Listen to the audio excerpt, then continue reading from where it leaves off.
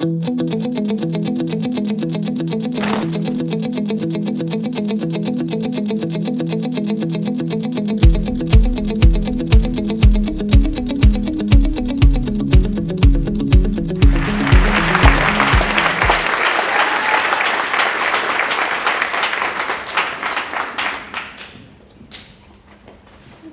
right, everyone, let's get excited and get nerdy about pop-ups. And just to clarify, if you haven't been to that section of this library, I mean folded sculptures that collapse neatly between the confines of 2 pages of a book or card.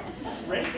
Yes. We're going to talk about making them, because this is the activity that is probably the cheapest to pick up. All you need are paper, adhesive, something to cut with, and something to cut scores with, or fold scores with.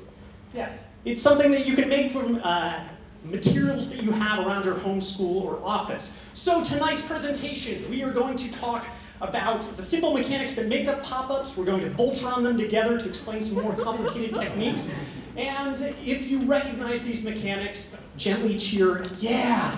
And if it's new to you, then say, whoa. Ready? Okay. The first one, most of you should have seen in grade school. It's 2 folds to make a mouth. We'll call it the single cut. The second one is a variation of the first. It's a piece of paper that's folded in half and glued at an angle to a page. We'll call it a V. This is an accordion, which is kind of like a birthday streamer. And then if you cut a spiral in a circle and tape the ends to the opposite pages on the card, then you will have what we'll call a slinky. Next up is what paper engineer Paul Jackson calls wings, which are flaps that are crossed. And then we have layers, which are these 90-degree angles that are used to make vertical cards that kind of open up. It's hard to talk with my hands this way. The last but not least of the simple mechanics is the floating layer, which is a platform of paper that's suspended by 3 struts. Now, I know what you're thinking when you see this slide. The first thing you're thinking is, wait a minute. I bet I could stack these and make a tower. Of course you are, and of course you can. Which brings level 2, combinations. If you put 2 flaps of paper on the sides of a floating layer, you have a horizontal box. If you put a single flap of paper on a V, you have a diagonal box. Whoa! And when you get... the cool thing is that, in fact, any valley fold that you are creating, you can add more pop-ups into, and you can nest them into it. So if you put a layer in the middle of your paper, you have 2 pop-ups on each page. If you cut multiple layers on top of each other, you get what this is, which is kirigami, which is this Japanese art of cutting multiple layers from a single page. I highly recommend that you check out.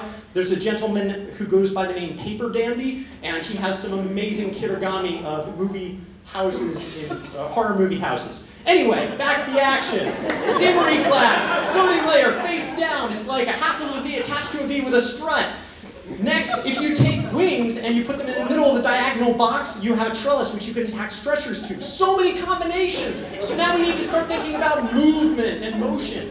And if we look at V's open either up or down towards the wide angle of the wide opening of the V. And the more wider the angle, the more they'll pop.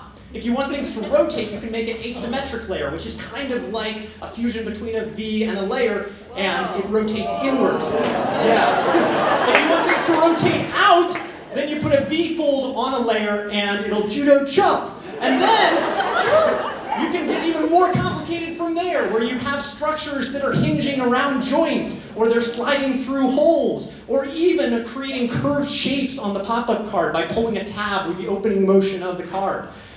I've even seen that used to spin paper around a wooden dowel. And speaking of wooden dowels, you can get creative and experiment with different materials, different lighter, heavier papers, foil, plastic, string, ribbon. String is really handy.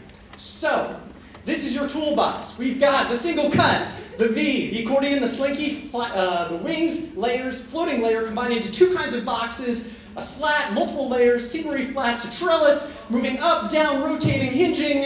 Yes, we know the what, but what about the why? Why would you make pop-ups? Because SMS and e-cards and many, many moving pictures under glass, it's kind of charming and actually, dare I say, magical to receive a handmade card that opens up. And furthermore, pop-ups are a tremendous teaching tool. It's an activity that requires calculation and creativity, and it hits all of the letters of science, technology, engineering, art, and math.